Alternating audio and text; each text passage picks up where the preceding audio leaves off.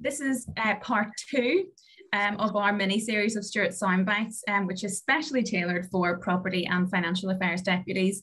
And I'm delighted to be joined again by Mark Holt, who is the COO of Frenkel Topping. Mark is an IFA and an expert to the court, advising on forms of reward. Hopefully most of you have seen the last episode that we did, which was 2 weeks ago. If you haven't seen it, it's online. You just Google it and you'll find it, and you can have a watch. And this is kind of a follow-on, but it doesn't matter if you haven't seen it. So today, Mark, I wanted, first of all, hello and welcome. Thank you so much for coming back. Thanks, Emma. Nice to be back. I'm glad. I'm like you. I'm also complaining about the heat. I'm melting. Well, I'm glad you're not too traumatized by our last session and you've come back, so thank you. I wanted to start off on a question that we received after the last session, because we talked a little bit about the discount rate in our last session, and by a little I mean a lot. But I wanted to pick up on the questions we received, which was whether there's likely to be an imminent change to the discount rate. Have you got any insider goss on this, Mark? Some things I may be able to tell you, other things I might not be able to tell you. Interesting question. Let me, for those that weren't part of the last week or didn't join in or haven't had a chance to see it, let's have a very quick 2-minute whistle-stop tour of the discount rate. So 2001 to 2017, it was 2.5%. Liz Truss set the cat amongst the pigeons in 2017 by dropping it down to negative 0.75%. Then went to a whole load of consultations and it got amended from the 5th of August onwards. Announced by David Golk, who was the Secretary of State and Lord Chancellor then in July, for it to be amended by the 5th of August 2019, down to negative 0.25%. Not going to, it went from negative 0.75%, of course, to negative 0.25%. Yeah. Not going to go into all the reasons for that today again, because we covered that quite a lot last time. And some people made some very nice comments about the fact that it seemed to spend an awful lot of time reading Ogden. And that's not the case, by the way. We don't believe it, Mark. But it's really interesting because that shift from negative 0.75% to negative 0.25% saved the defendant insurance industry around about £300 million.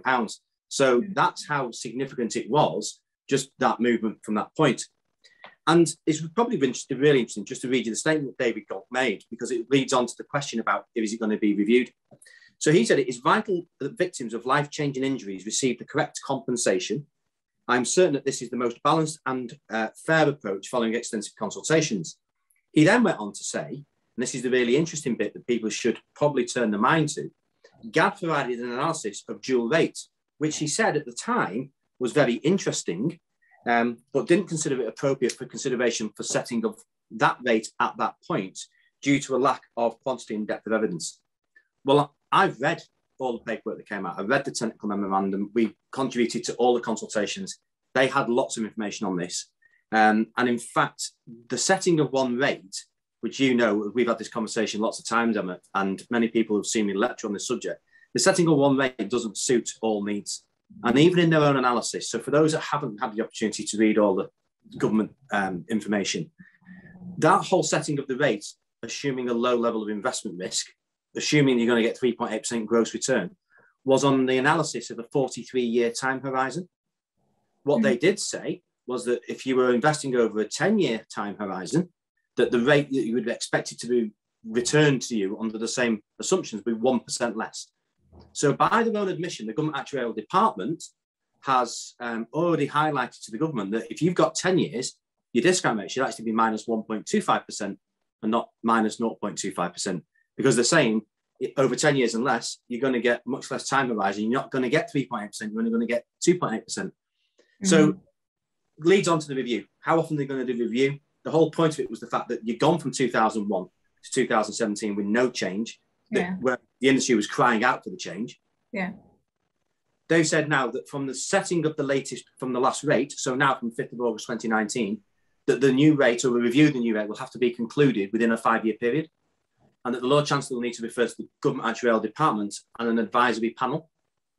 So the interesting thing is, so by the very latest, the rate could change. I'm not saying it is going to change, but the rate could change at the latest by the 5th of August 2024.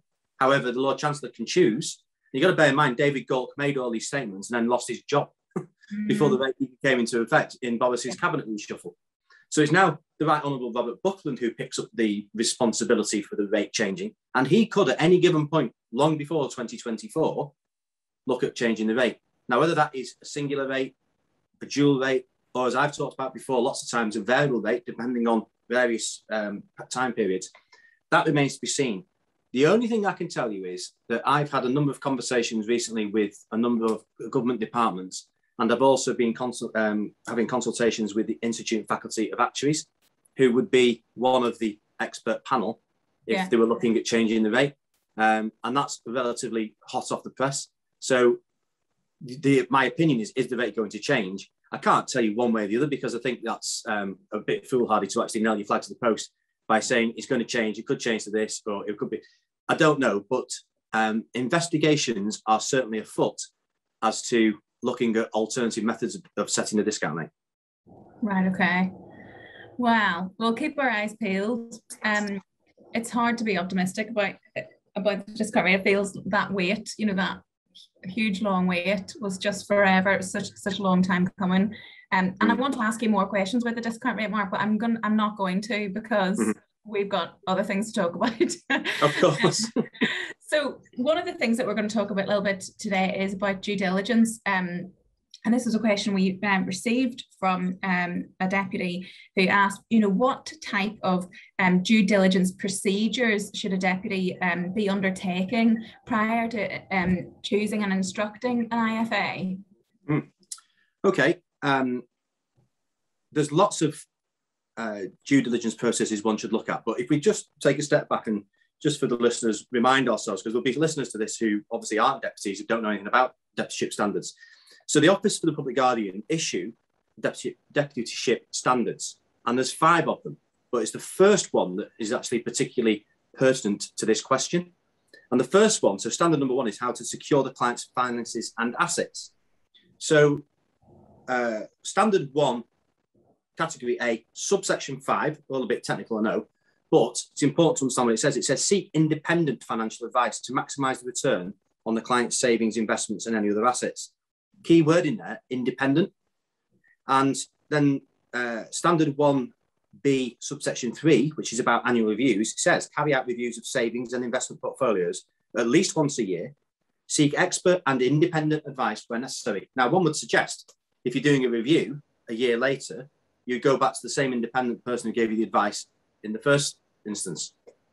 There's also some SRA rules around this. So there's changing SRA rules with regards to firms should have a due diligence process in place, and they should be able to evidence whatever due diligence process they've done on a one-off basis, but also on an ongoing basis.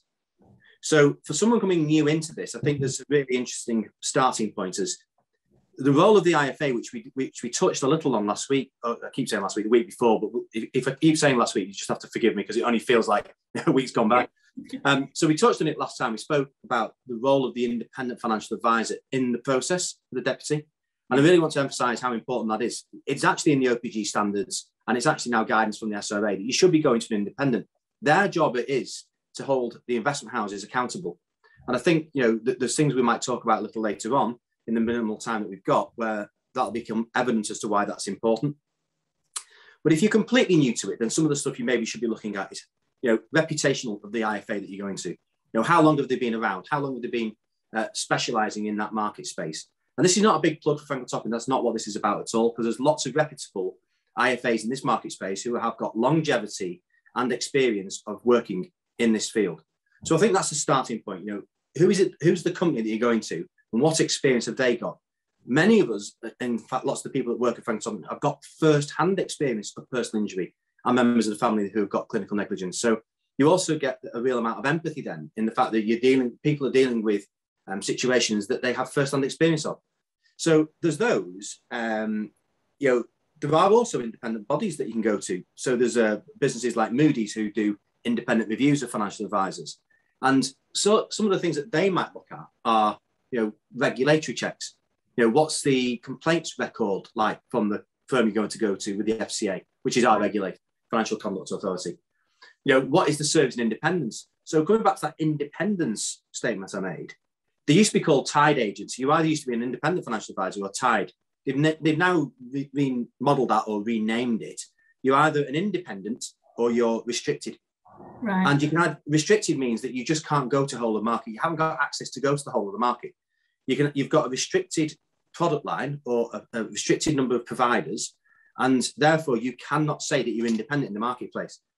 That's not to say, by the way, that some restricted advisors were not very good at what they do, but they are restricted by definition. And our regulator says they're not independent.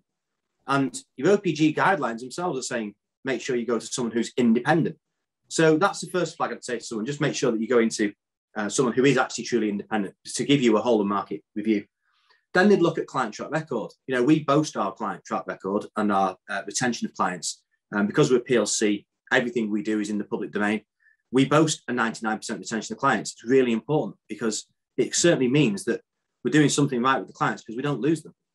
So that's data that any prospective firm that you're wanting to do some business with should have at their fingertips to actually sell their wares to you as a deputy you might want to use them. And then you're looking at the composition of the team. You know, how many power planners are there? How many consultants are there? What's the qualifications like? And then there's a real fluffy one at the moment, which is taking a lot more impetus and people sitting up and taking a lot more stock. I know we joked a little earlier about the weather, but I watched a documentary the other night about global warming. And it's all about this environmental and social governance and awareness. You know, what's your carbon footprint? There is no doubt about it, given the fact that China's just had 12 months worth of rain in 2 days. That is a seismic shift in weather events brought about, can only be explained by global warming. So it's that kind of carbon footprint, and you know, what are the principles of the firm that you might be wanting to engage with regards to that and other areas. So there's lots to consider when looking at, you know, who would be the right company and or the right advisor within that company. Yeah. And I suppose for solicitors, we've got, you know, Legal 500 and Chambers and Partners, we've got, you know, guides like that you can go to. From what you're saying, this requires some digging, some researching, and as you said, covering all of those kind of bases. Moving on from that a wee bit, let's assume we've instructed somebody. So how does a deputy then go about kind of challenging and comparing investment performances in their clients' kind of the best interests? Okay, well, that's where then you really do rely heavily on your independent financial advisor. And that's why you need someone who's independent.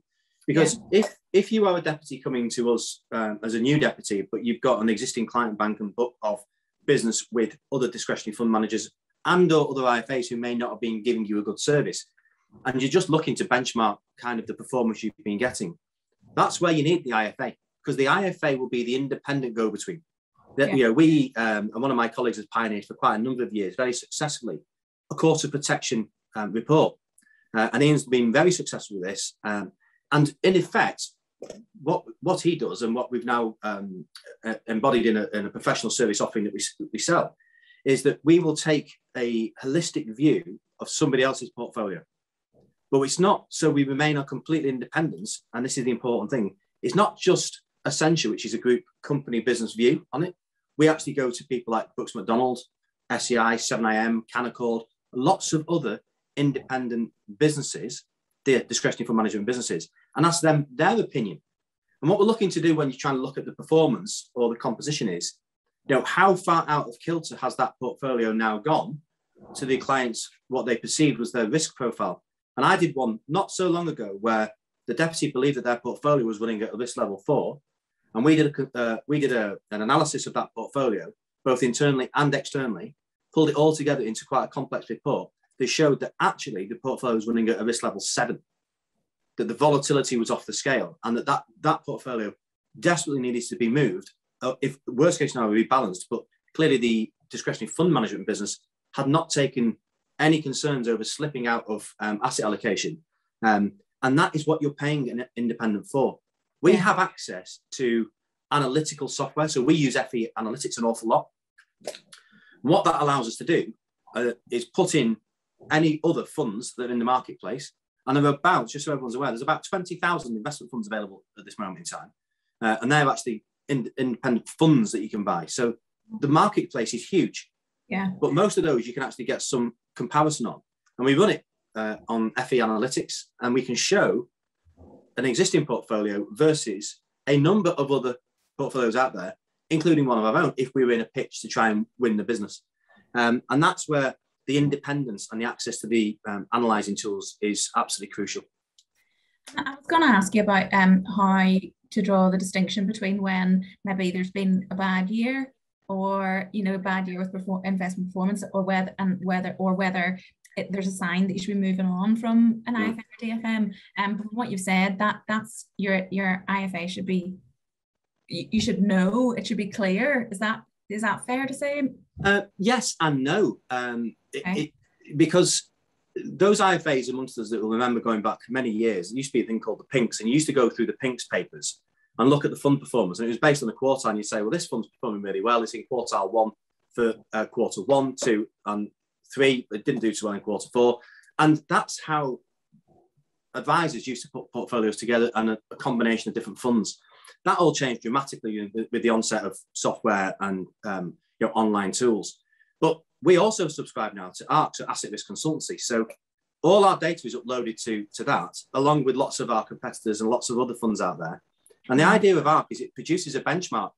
So the benchmark is across the spectrum, saying that on average, for somebody at that risk level, prepared to accept that amount of volatility, that's the sort of performance you should have received over the last 12 months, 36 months, and 60 months.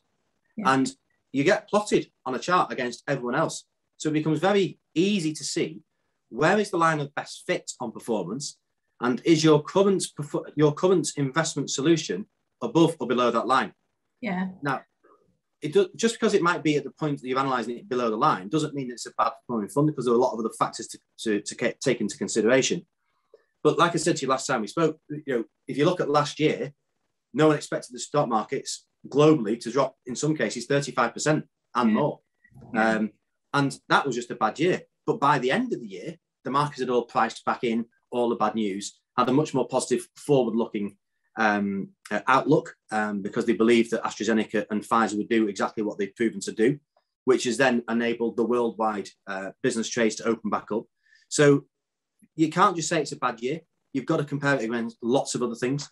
Yeah. Okay. And final question, Mark, because as always, we're running low on time, but I think this is probably the biggest question, so it's unhelpful that it's last, but I wanted to talk a wee bit about kind of the key considerations for a deputy to take into account when they're deciding upon best investment route, and whether that's a question for the deputies ultimately, and how to know whether onshore versus offshore investments are a good idea. Yeah, well, that is a big question, and I've got less than 2 minutes to answer that, so I'm not going to be able to answer all that question. I will, reiterate what I said last time. Deputies are particularly good at what they do. Not all deputies, but most deputies that we deal with, that we have very close relationships with, they're absolutely superb. That's what they're trained, qualified, and educated in. To be making decisions on which is the best investment house, that's the job of an IFA. So people should just, engage with people. It's not a matter of cost. Quite often engaging with an IFA will actually save you more cost in the long run than actually not engaging with an IFA, because that brings us very neatly on to whether you go offshore or onshore. Right. And there are a lot of practitioners in our market space unfortunately do not understand or do not buy into the real benefits of investing offshore when appropriate. So there's a fundamental difference, and it's way beyond the scale of today to actually go into the pros and cons of offshore versus onshore. Yeah. But when you are talking about large loss investments, so large loss forms of the world where the deputy has got a significant sum of money to invest on behalf of the client, you should not be engaging someone to advise you on that money if they don't understand or cannot put into practice what we're all educated in through our training, which is offshore bond planning, because the tax advantageousness of an offshore bond over being onshore, the flexibility, the fact that you don't pay any CGT in an offshore bond, given the fact some of the comments I made last week or week before with regards to the upcoming increases in tax for investments. So the fact that there's far more flexibility you can have with your investment. And we run a report all done through a very bespoke cash flow modelling tool that was designed by very clever chartered accountants, far more intelligent than I, who designed this software that you can actually compare. And I'm going to use a round number, £5 million, let's say. if you invest £5 million onshore and just take advantage of an onshore with some ISAs, or you invest maybe £1 million onshore, but £4 million offshore, how much, and all of the things being equal, how long will the money last for, and how much tax will be paid at the end of it? And unless you've got someone who can actually demonstrate this to you, then you need to be very wary of dealing with advisors who don't understand what the advantages truly are to your client of using offshore bonds. Yeah. There's a lot to think about, Mark. There's a huge amount to think about, and we can't possibly cover it all in this session, but the point of this is to give everyone a bit of a taste of the types of issues to start thinking about. Thank you ever so much for tuning in today, and we'll look forward to seeing you soon. Thank you. Thanks, everybody. Bye-bye.